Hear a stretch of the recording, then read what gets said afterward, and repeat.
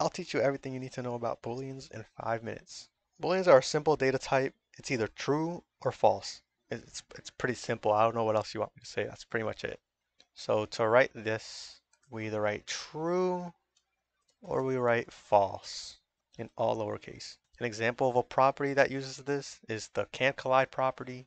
It's either true or it's false. It's either gonna collide into something or it's gonna go right through it. Those are the only two options. Same with numbers. When we print a boolean, it gets turned into a string behind the scenes. I'll just show you that if you print false, it goes through fine as false without any problems, even though we didn't make it into a string. And something else I want to talk about that's not true. I know, I said booleans are only true or false. This isn't really, this is like its own separate thing, kind of. It's called a nil. Now, the thing about nil, it's used to symbolize nothing. Not zero, not false, just nothing. For example, if I want to print out faith with no quotes, not a string, just the words, we get nil because the script doesn't know what this is.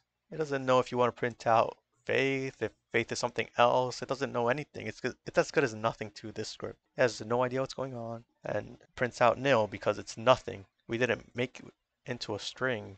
You see, the print statement needs a string. If we leave it without the quotation marks, the script doesn't know what faith is, which is kind of sad. But anyways, I told you that the print needs to have a string in the parentheses.